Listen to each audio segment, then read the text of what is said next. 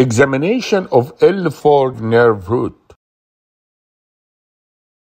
There are three elements in the examination of any nerve root: the sensory examination, the motor examination, and the reflexes examination.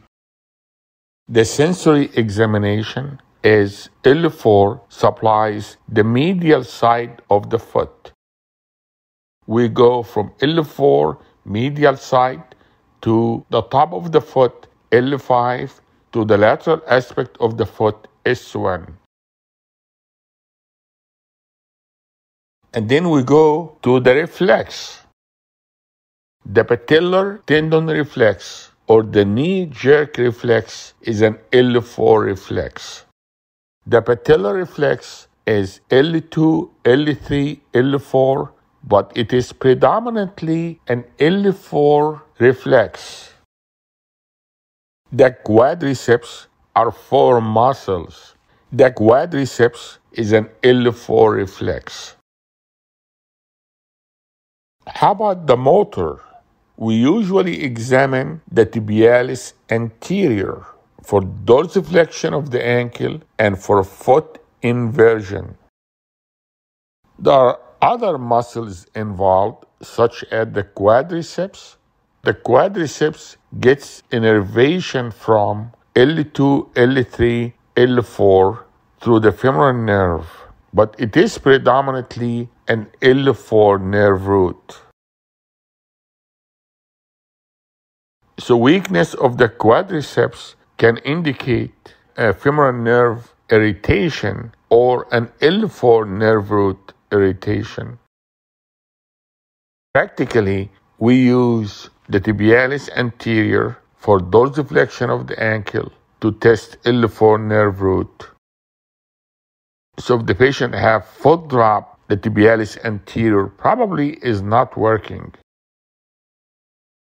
The posterolateral disc herniation at the level of L3, L4 is rare, and it will affect the traversing L4 nerve root. A foraminal disc herniation at the level of L3, L4 will affect the exiting nerve root, and that will be the L3 nerve root. You may find a positive femoral nerve stretch test in this patient. You may not find a straight leg raise in that patient. Let's talk about the level of L4, L5. A posterolateral disc herniation at that level will affect the L5 nerve root.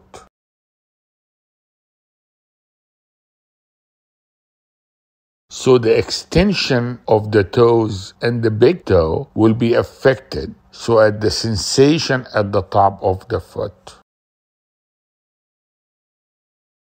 A far lateral disc herniation at the level of L4, L5 will affect the L4 nerve root. It is the exiting nerve root. So in summary, an L4 nerve root irritation will give you weakness of dorsiflexion of the ankle. The patellar reflex will be affected, and the sensation on the medial side of the foot will be affected. The patient will have difficulty in squatting due to weakness of the quadriceps muscle. Thank you very much. I hope that was helpful.